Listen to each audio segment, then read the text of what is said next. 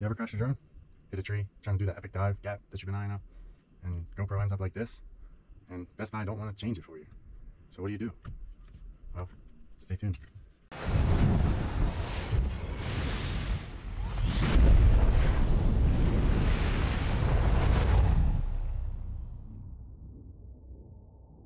First, remove the shattered lens. So you want to try to heat up around the screen here. And there's a little pry thing here where you can kind of open it up at. So.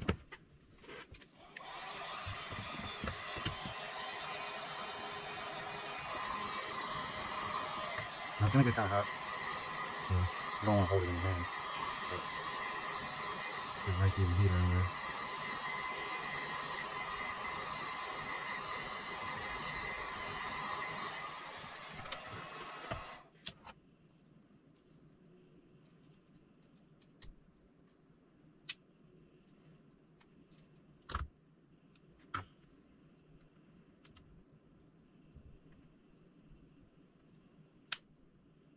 Now it's going to be hard to kind of get it off, but once you kind of work it around.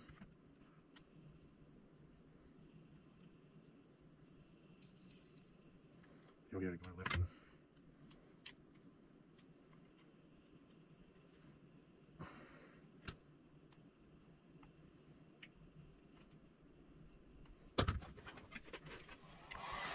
Heat it some more. Now I think iFixit has a kit, a pry kit, but I'm a DIY, figure it out yourself type. So I kind of use the tools that I had necessary at the time. But iFixit has a pretty good kit you can get.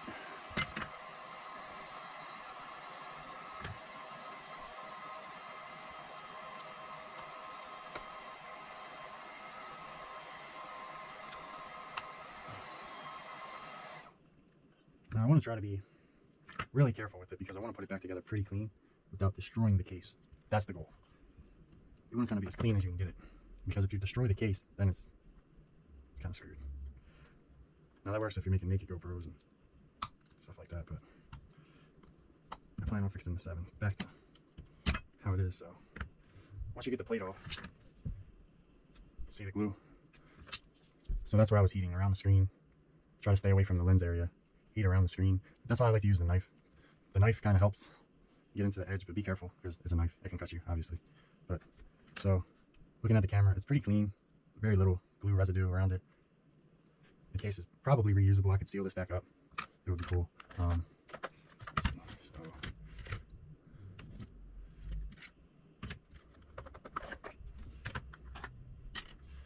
get yourself a little dish, container, something. Keep your screws kind of organized here because it's going to get kind of busy. So I got these squares. I'm going to use the squares to kind of keep me in sync here.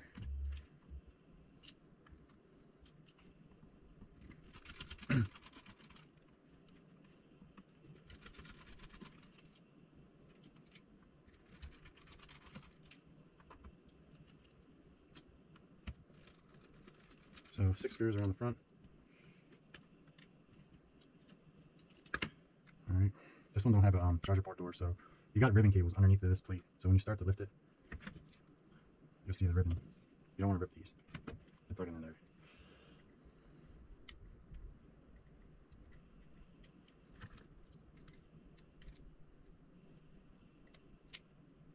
So you just want to kind of pry it carefully, because you don't want to damage anything. And it should come free. Sometimes it'll be a little pain in the ass, but alright, so there's the ribbon cables. That's the battery door. So take the power off, pull the ribbon cables up. Alright, now I'm not sure if the lens, well, I guess I can see.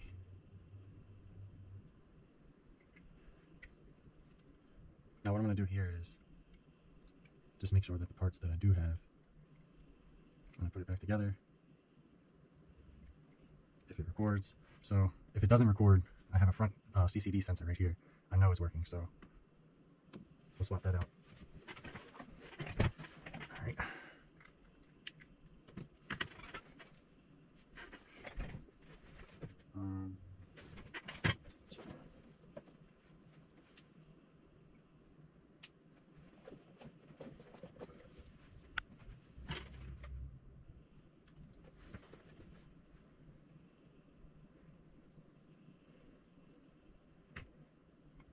Now we're going to insert the battery.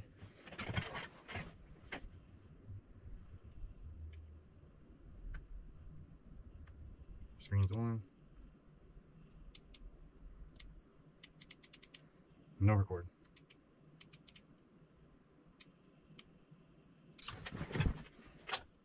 Now we're gonna, this is kind of just attached to it, so carefully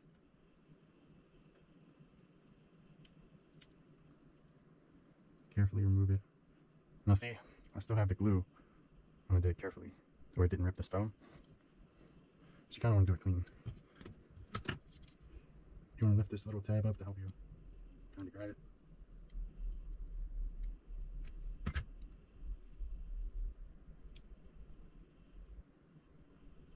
Slide it out.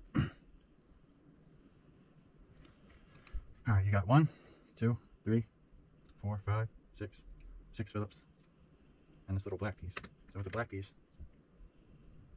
that's just kind of like a sticker.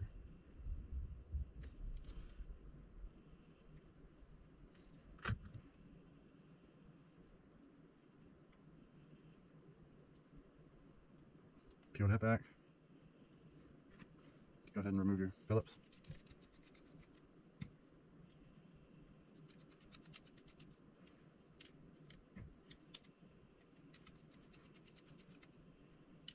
Now notice that one was longer, so put that aside. Got one underneath.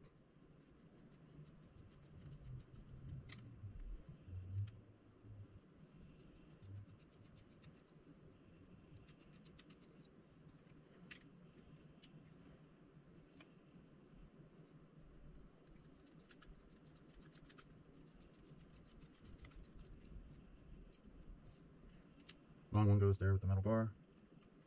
That should slide out. Or not right now. Long one goes with the metal bar. This little microchip's going to come out with that USB. Gonna have a Phillips here. Whoa. Don't be like my fucking big sausage fucking fingers and almost crush it. Alright, so front sensor's here. We're just gonna take that one. So got one little thing for the LCD here. And one here. If you're swapping parts around like I am, don't get them confused because that will mess you up. Alright, and then carefully remove this one and I transplant into this one.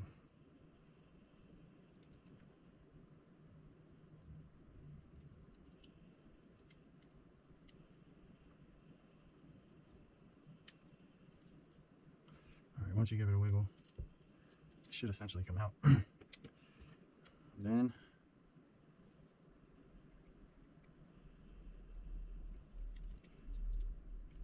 make sure you don't, that ribbon cable, don't pinch it down underneath. Because we will need that later. Alright, make sure it seats down in there pretty good. Go ahead and press that back down into there. Go ahead and put your CCD sensor ribbon.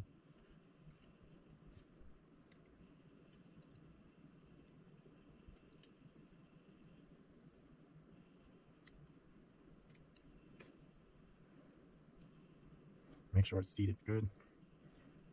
Alright, next, you want to place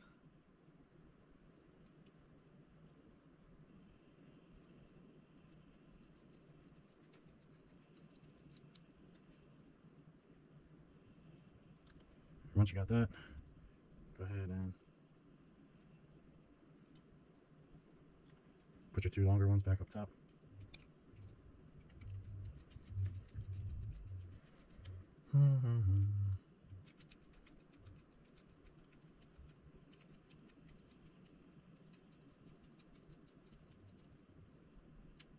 make sure you tighten them.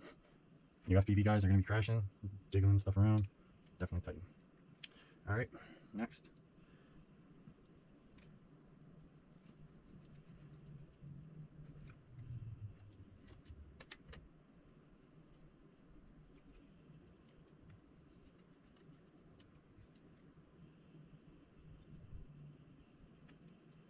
Go ahead and stick that back down. Take your port. Stick that. Go ahead and put your two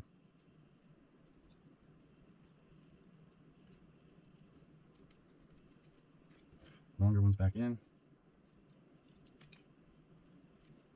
Now with this, when you tighten this one, that little bar makes a contact. I don't know if you guys can see that. Make sure it's like that when you tighten it. There was a reason it's like that.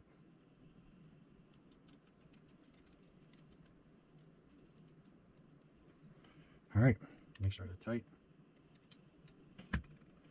Go ahead and plug your ribbon cable back in, like so. Alright, and then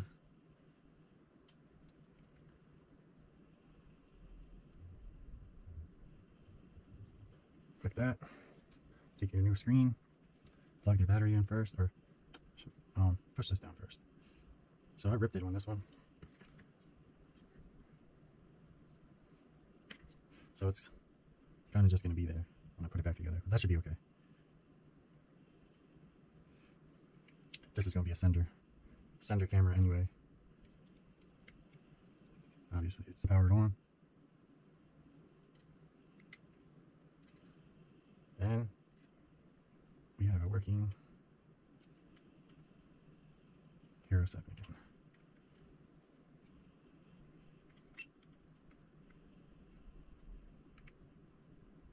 See them, they're good. Put your 6 screws back in the faceplate.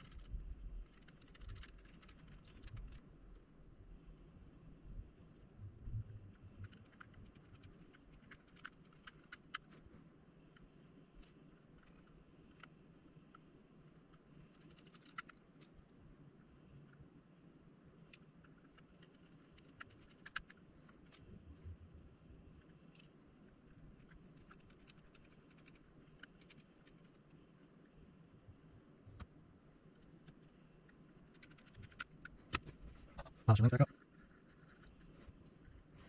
Put your faceplate. Now for me, I'm just going to take this off.